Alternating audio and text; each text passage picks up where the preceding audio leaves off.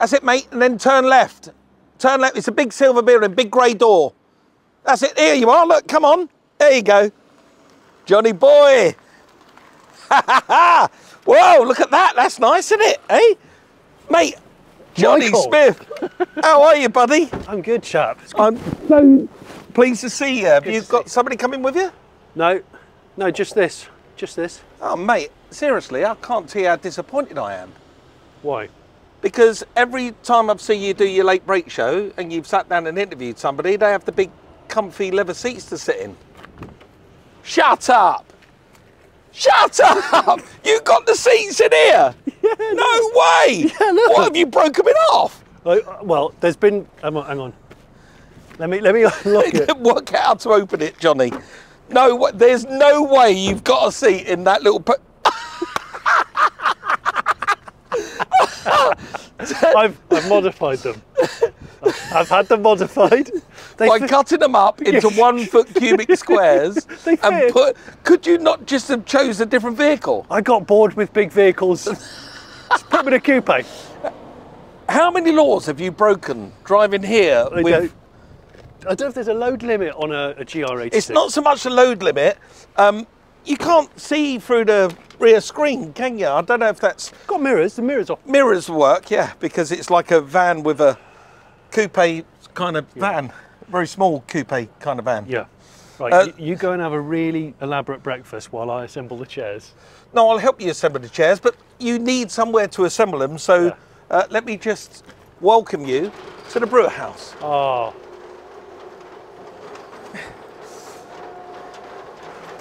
Ready, Johnny? Yeah. Ta-da! Wow. It's all right? It's like a car cathedral. Oh, I like that.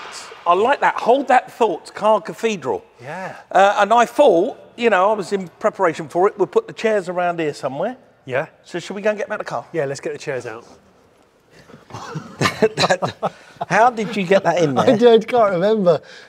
I'm used to it being difficult. Shall I just say that? There you go, look. I'm used to just things being a little bit difficult. That's ridiculous. You absolutely desperately need a van. Got screws, got an Allen key, you've got a windy screwdriver to do it in. Not electric, I'm old school. What? No, we're going to be here forever. No, I think there's an Allen key in there. The assembly is extremely self-explanatory. Arrow points up. I've put an Allen key in there, but it's much easier with one that has a ball end so you can use it at an angle. All the bolts go in easily. If one starts to lock up, turn it backwards and try again. They're the instructions.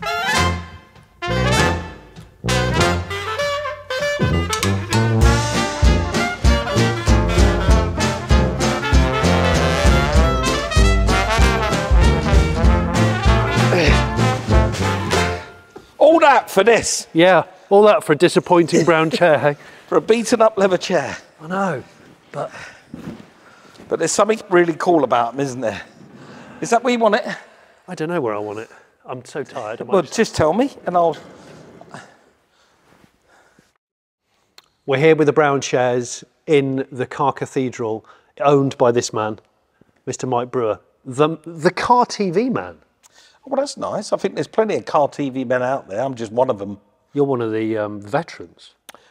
That makes me sound really... I'm pretty sorry to do it. That's, you know, there's a race that happens every year in November called the Veteran Car Rally. London's and they are for vehicles that are 1904 and before. Yes. So calling me a veteran makes me, sort of dates me of that sort of age and period. You're not a pre-1904 guy. There's no brass on me, let me tell you. Yeah. I'm pure metal. I'm intrigued to have this chat with you. I am, yes. And thanks for helping me assemble the chairs. No, that's all right. Yeah, they're good. It would have been easier to get a van here, Johnny.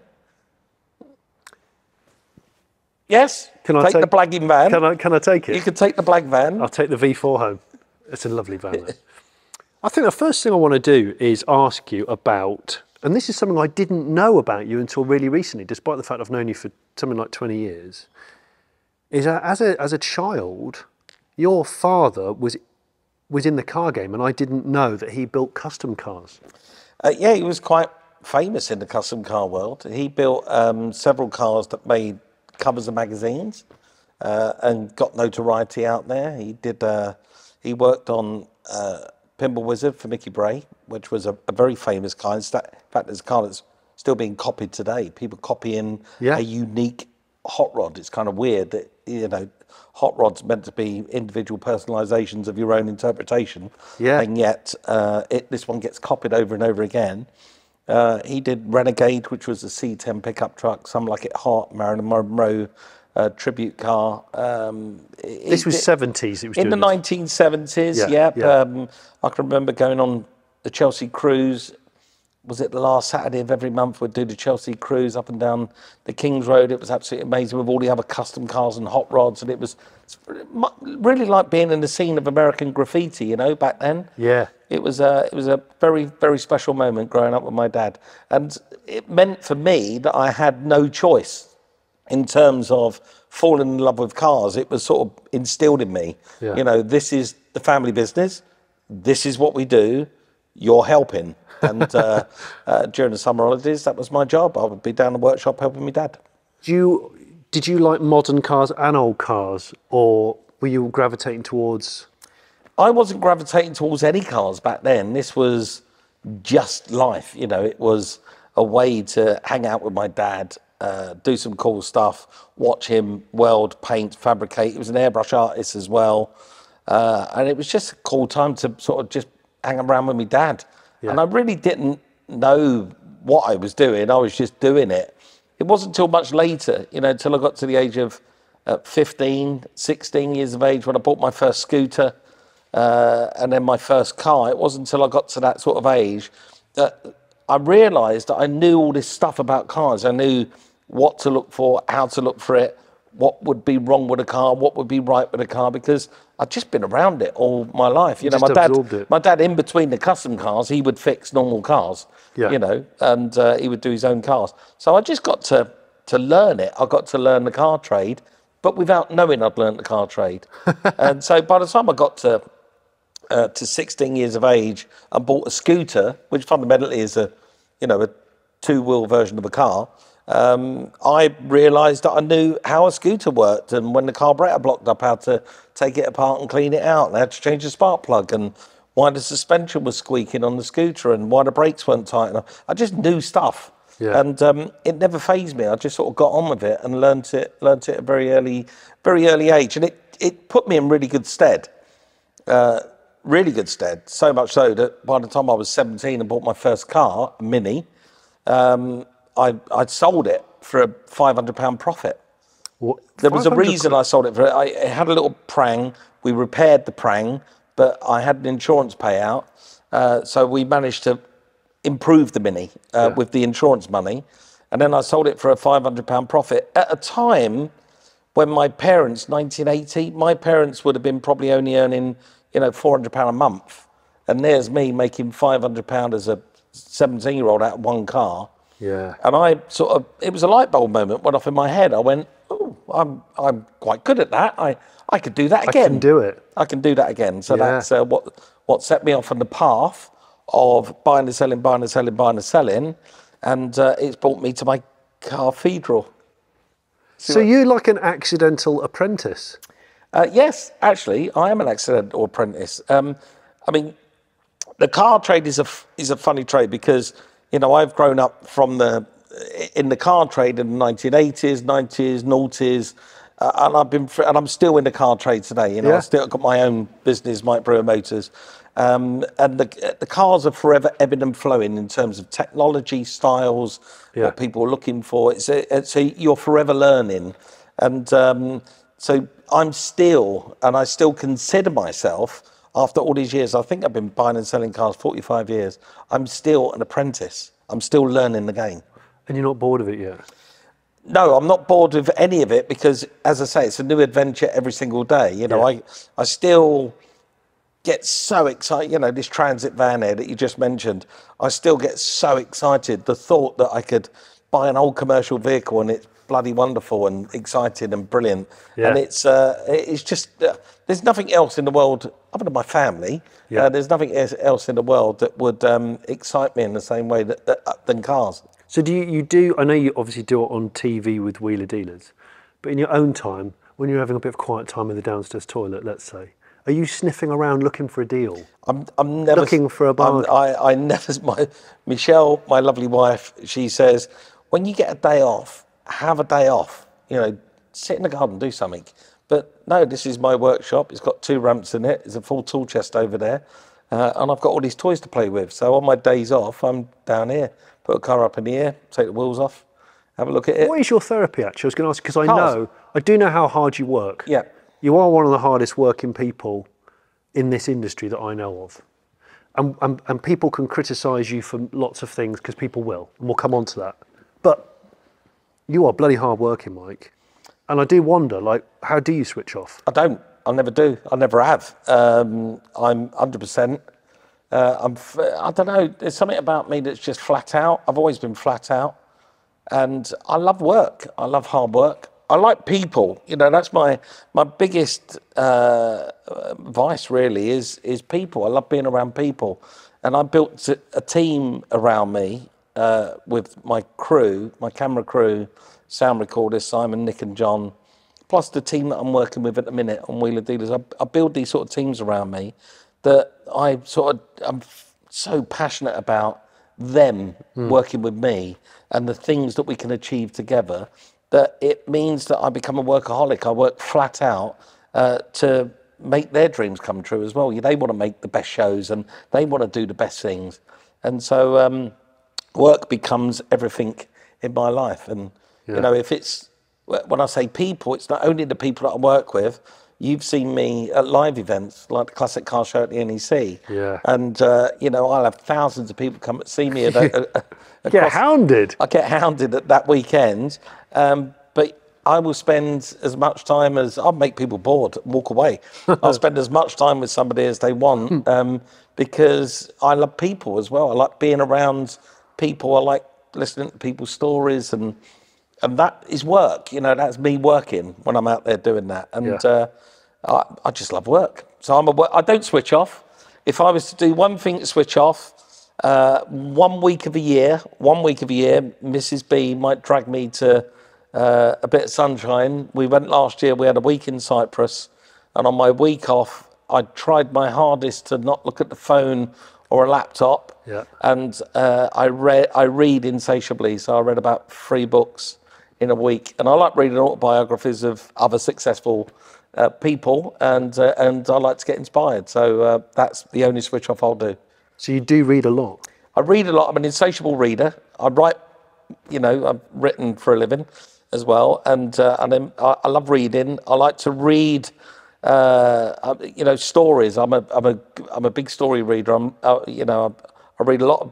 If I start a book, I can't stop a book. You know, it's like watching a Netflix series. You know, if it's a good one, you're in. You know, I will wait until, say, Ozark or Breaking Bad or something. I'll wait until it's all out there and then watch it because it's a page turner. Yeah. You know, I'm going to go through the next episode, the next episode, the next episode. Yeah.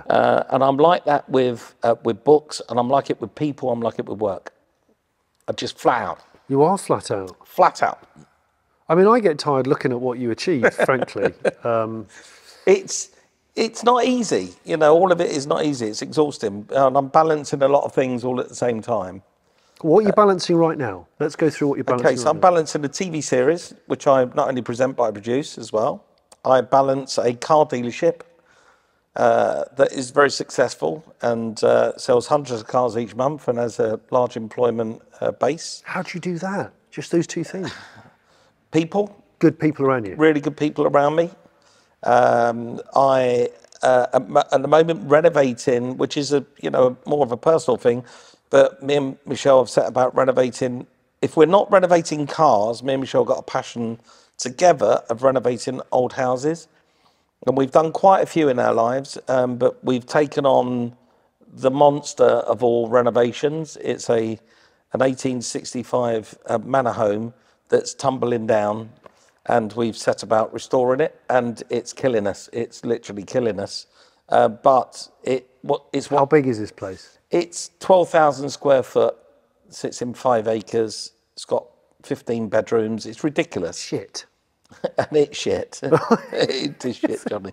Is it falling? And it's listed? It's now been listed because the lovely Secretary of State of England has decided that when I bought it, it wasn't listed. That was the attraction to buying it, because I could do lovely things to it.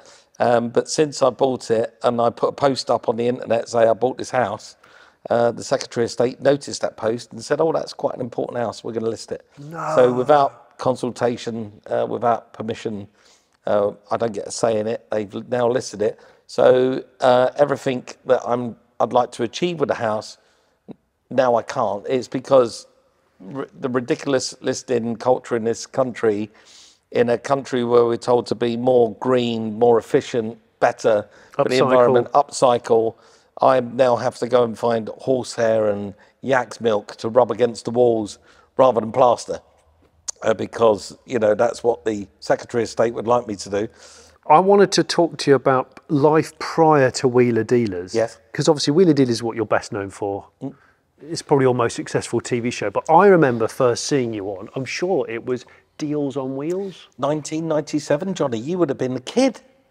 1997, I would have been 18. I would have passed my driving test the year before. So Deals on Wheels was a show that fell into my life back in 1997. It was about people buying and selling their cars at home, and I was narrating what was happening together with another guy called Richard Sutton. That's right, Richard. And we would guess what the cars would sell for and write on the windscreen. You had a big pen on the windscreen. Liquid chalk on the windscreen. We would guess, I reckon it's going to make 350 quid. Yeah. And that was the highest rated show in Channel 4's history. Was it? Up to date, you know, but Channel 4 was only like, you know, a couple of years old then. Yeah. And it was a massive success. It was a huge success. So much so, it led on to me being headhunted by Top Gear. Right. Okay. Which I turned down. Yeah. And you glad you did that? Well, I turned it down twice, actually, Top Gear. So the first time I turned it down because it was rubbish, basically, back then. I think it was Angela Rippon. I think it goes back that far. Yeah. You know, it was Goffrey, the Goffrey period, probably. Chris Goffey, Woolard. Yeah, Clarkson. Very young Clarkson. Yeah, it was the period when, must have been 1999, around there, 98, 99.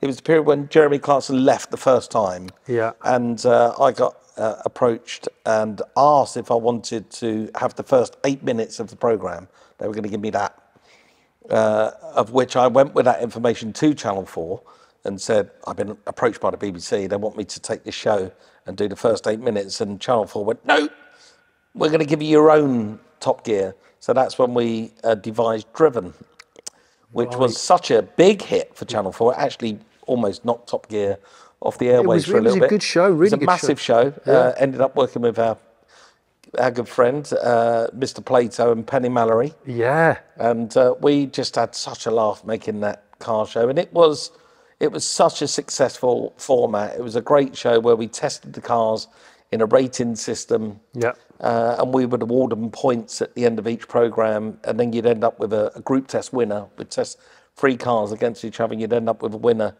And in the last iteration of that, when there was no Top Gear, and I'm quite proud of saying this because tell me if it sounds familiar, the last series of that, we had a studio on an airfield. Yeah. Where we had a live studio audience. Yeah. We had 3 cars that we would test against each other. We had a test track outside the studio where we tested. I don't know. I can't think of where I've seen this. Where you've seen that before, and that was the last series of Driven that we did, and then Top Gear appeared on TV in an airfield with a live studio audience and a test track outside. So I'm quite proud of that, you know, to think that we inspired that, which was good. Yeah. And that second kickstart of Top Gear, I was also offered the job then. It 2001? 2001. Yeah. I went for a screen test with Jeremy Clarkson. Wow. And a Renault Aventine. And I we actually had a bit of an off, me and Jeremy together. We knew each other, but we had a little bit of an off. But it was a good off. It was like a real bantery, you know, fuck you, no, fuck you kind of moment. It was really good.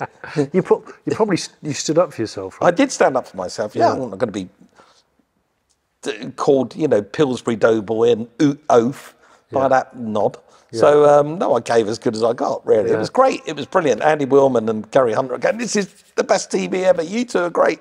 But, no, we decided we'd kill each other, probably. So, at the same time, I was offered this show on Discovery Channel. This little weeny network, tiny little network, who said, come up with a car show. So, together with 2 guys, Dan and Mike, we devised Wheeler Dealers, and I thought, no, I'll go on my own path and do my own thing, not knowing that, you know, when we sat and you devise these shows and put pen to paper and think you've come up with something, you know, that's going to make a series. You know, we're only happy to make a series. Yeah. Little did I know that it would go on to become the world's biggest car show, and I'll still be making it 20 years later. That's the thing, nearly 20 years. 20 years, yeah. You're still doing the thing. I guess it's a good thing, right? We just got the figures this morning, funny enough, global figures this morning, and it's the second highest rated show on Discovery Networks that plays out to 250 territories now, 252 territories.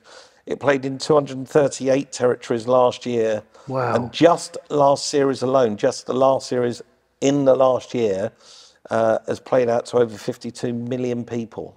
Bloody hell. Around the world. So it reaches over 250 million people around the world, which is kind of, I still can't get my head around it. It's crazy. Well, when Wheeler Dealers went from the UK to the States, I remember looking at that going, oh, that's interesting, because, you know, it'd been around for whatever, 15 years or something, or 14 years, I can't remember.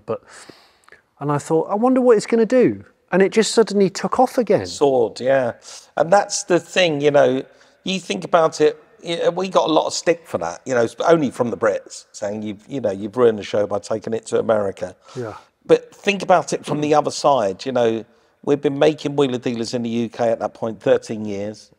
You know, I'd bought as many cars in Grimsby and Hull and, you know, South London and the East End as I could possibly buy. I've done it, you know, we've covered it. Yeah. And then you get a chance to take this tiny little show that you helped create. You get a chance to take it to Hollywood.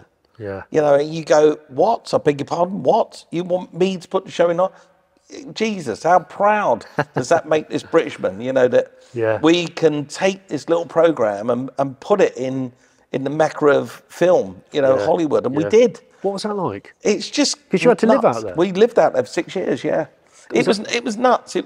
It was arriving into Hollywood, and immediately, the moment we got there, it was, you know, the first series we did in America was with Ed, and the moment we got there and landed, we were stars. You know, people knew who we were. They went, oh, you're the Wheeler Dealer guys, and the crew and the people that we worked with were excited. You know, from Hollywood, they'd just been working on a James Bond film or working with Beyonce on a pop video, and there they are, excited to be coming to work on these 2 idiots from Wheeler Dealers working on this car show. Wow. And everyone wanted it on their CV, and everyone was trying to get a job on Wheeler Dealers. It was a really exciting time for us to know what the impact we'd made for me and Ed. It was so exciting. And of course, you know, we got to live in the sunshine of California for 6 years. I lived on the beach. You know, literally on the beach for 6 years. I spent 360 days of the year in shorts, T-shirts. It was bloody wonderful. We'll come on to when you came back to the UK, which is why you're sitting here now. But when you were in the States and you'd go to these car shows and like you're sort of superstars in the biggest car consuming community in the world, really, isn't it? Did it get tiring? I mean, because obviously you and Ed. Inevitably, I've got to discuss Ed. Yeah. And I honestly don't really know what happened. I still can't work out what happened. But did you always want to come home, or did you think we might live out here permanently now, depending on what happens? Oh, no, I knew it was never going to be permanent. Yeah. I knew it was a this was a job that we were doing, and it was great while it lasted. Truthfully, although it's been fantastic being back home, and there is a reason why we come back home, I'm really missing it. I'm really missing that car culture out there. It's a different culture. They have a much different attitude than we do to cars and to their love of cars. And it's something that I find really refreshing with American people. You know, it's almost part of their birthright and their independence. DNA. Yes, they are, when they're born, they are told they're going to work on a car in a garage with dad. You know, whether you're a boy or a girl, at the age of 8, you're going to be in the garage with dad working on his old classic. And almost by default, every house in where I lived, particularly, they would have a modern SUV, a Ford Explorer on the driveway, but in the garage would be an old Mustang or an E-Type Jag or, you know, something. There'd be an MGA. There'd be an old car in the garage. Yeah. And they'd be working on it at the weekends with their kids. And their love and their passion for cars is what excited us. You know, it's what got us there in the first place because they love the show. Yeah. And it's what excited us when we got there because it comes across. You see that when I'm out there buying cars. You can see the passion with the people. Plus, it's different. You know, it's a different culture to buy cars in. They talk differently to you about their about the way that they've treated a car. You know, here in England, we would, you know, if I smack that Porsche and you come round to buy it, you know, you're never going to say, oh, by the way, I pinged it into a tree once and I pulled it out. In America, they go, me and my brother, we went down the road, we smacked it into a tree, but don't worry, we pulled the dent out. You know, they'll tell you. Yeah. And it's kind of refreshing to hear that, you know, in America. Yeah. So, give you all the information. Going to the States and making the show there was a massive deal, not only for the network, but for us. And to know that when we got it there, it just succeeded. It flew, and it still is. You know, it still plays on in America, and it's flying out there. It's a very proud. I'm very proud of that. Very proud that we took this little show and put it on a global stage. It's like when a band breaks America. Correct. It's just like and that. it just goes up another. Yeah, you know, Top Gear broke America with its shows out there, and it was hugely successful. And you know, there was never a car show I didn't rock up to where somebody didn't walk up to me and go, "Do you know Jeremy Clarkson?" And I go, "Yes, I do." They go, "Oh," you know, and it was us and Top Gear. You know, it was Wheeler Dealers and Top Gear. Yeah, that's all they spoke about. You know, they absolutely adored the Britishness of our two shows. So this is like a two-part question, I suppose. Trolling. Yep. Of which there's been an enormous amount. Yes. And I honestly don't know how you kind of cope with it because it seemed like there was like a tsunami of it when A, you went to the States, and B, when the whole thing with Ed kicked off and Ed stopped working on the show. So talk to me about those two things, if you can. Yeah, trolling, when we went to the States,